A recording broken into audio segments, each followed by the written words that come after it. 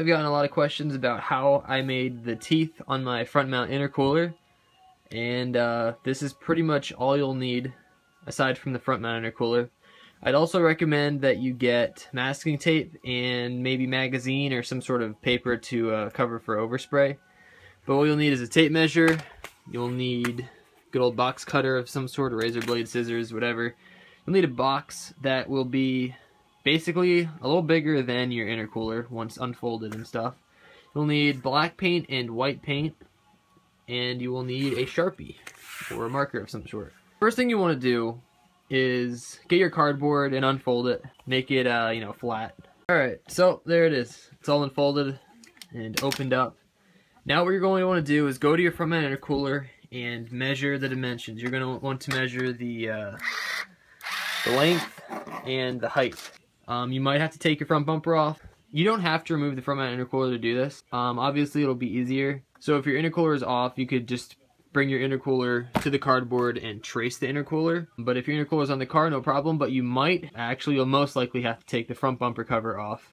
That way you can get the right dimensions, and when you paint, you won't paint your bumper by accident. Anyways, what you're going to want to do is get the dimensions, or trace it if your intercooler is off. Since I already did it to my car, I'm not going to do it again. Let's just pretend that my intercooler is, let's say, 24 inches across and 12 inches high. Let's just pretend that's my intercooler. What you'd have to do is basically just mark exactly where you want everything. Like I said, length and height is all that matters. It doesn't matter if your intercooler is like kind of like a trapezoid shape or rounded at the corners. That really doesn't matter, just the length and the height.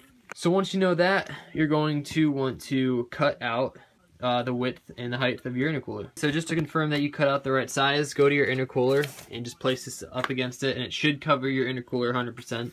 So this is where you can be creative. The teeth pattern. You're going to be cutting out the teeth, okay? It's going to be like a stencil. So, you know, do you want to be symmetrical? Do you want to have like vampire fangs, like maybe the canines to be a little longer? Do you want to have buck teeth? You know, I mean, measure this across. Like I said, this is 24 inches across, so you can do the math. You can make some teeth 3 inches wide and some 4. Really, whatever you want to do. But just make sure that you make it look decent, because how this looks is basically how it's going to turn out on your intercooler. So with my car, it was difficult because my bumper comes over the intercooler here. So it kind of looks like my car has an underbite, which, you know, you live, you learn. You didn't really take that into account at the time. So take that into account too. What part of your intercooler is covered by the bumper? And maybe that's where you should start your teeth. So again, for demonstrational purposes, I'm just going to make my teeth all the same width. Now the height of the teeth you could change, like I said, if you want vampire looking teeth.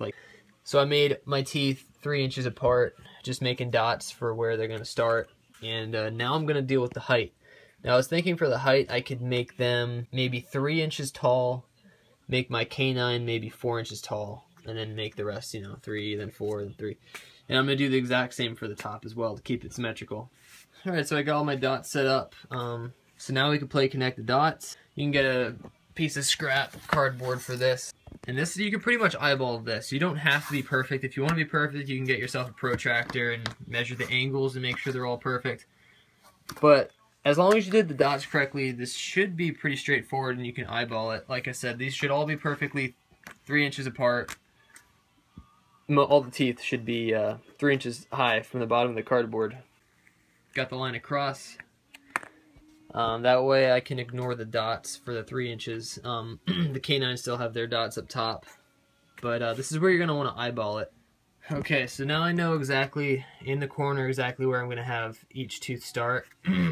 How I did this was I just made this square right here with the top line, and then I brought it over to the dot and I drew my line. I prefer just the very cartoony straight up and down. Alright, so all done up. Like I said, it's demonstrational, so if you want your teeth to be shorter, you want to be taller, it's all up to you. Yeah, let's start cutting. So get your box cutter.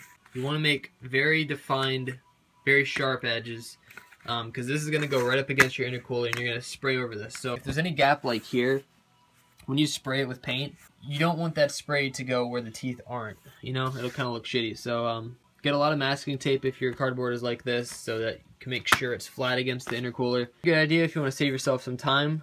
don't stencil at the top. What you could do actually is get the piece that you cut out, put it right up top, and just trace it with the Sharpie. But yeah, so that's just one way to save a lot of time. So I just want to show you before I finish it off. The tips of the teeth, you want to make sure that you get all the cardboard out, because like I said, that'll show up when you're done painting. It'll look like you have dull teeth, and I don't know if that's the look you're going for, but probably not. So another thing you want to make sure you don't have these little edges. Don't worry too much about these bottom pieces. You know, obviously clean up the edges, but bottom stuff don't worry about too much, because that should go around the bottom of your intercooler anyways, so it won't show up in the paint that much. But like I said, all this crap in here, you want to make sure you clean up the tips. One thing I would recommend you do to clean up the edges is get a razor blade, and while holding it, just kind of scrape along it. That'll get all the, I don't know, frays or whatever you want to call it. That'll get most of them out. You know, if you want to clean up the lines, you can. First thing you want to do is get your intercooler and spray it black. Let's pretend that this cardboard right here is the intercooler. So we're going to, you want to spray your entire intercooler black. Now the type of paint you use is up to you. They make intercooler paints. Mighty Car Mods actually did a Mythbusters thing on whether or not painting your intercooler affects the cooling. You know, that's all up to you.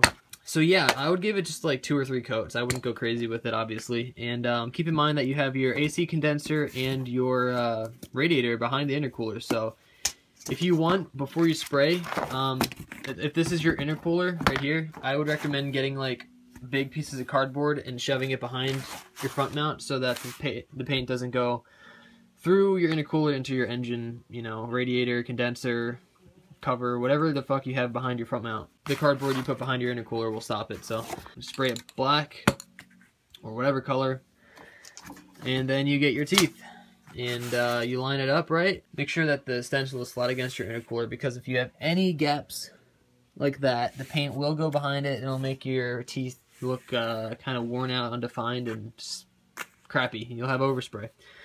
So yeah, flat, get your tape. Once it's on and you're happy, get your white paint and spray over it. Just give it nice, even coats over it. Make sure you get the tips, make sure you get it all well. When you're doing it, don't like spray at an angle, because there are going to be gaps. We're playing with cardboard here, it's not perfect. But yeah, don't spray at angles or anything, just spray straight at it, go across it, and do the same for the top. And it should turn out half decent. But yeah, that's pretty much it. It's not that difficult, it's just creativity and something different.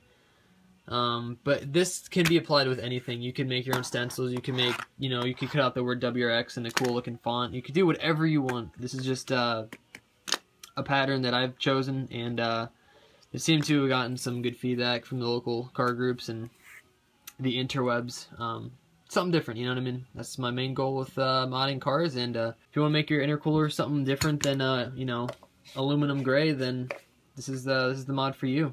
Maybe not the teeth. I mean, that's totally up to you. But some sort of stencil or different colors and whatnot. So yeah, let me know what you guys think. Let me know what kind of projects you're working on, and see y'all next time. Peace out.